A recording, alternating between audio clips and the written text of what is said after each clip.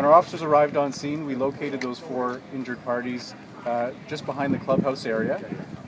Those people were transferred to hospital, 3 of them in stable condition, 1 of them listed as in critical condition. I don't have an update on the condition at this time, hoping to get a further update soon to share with all of you. And that's about all the information I have at this time. We do confirm 4 because we're hearing from witnesses 3.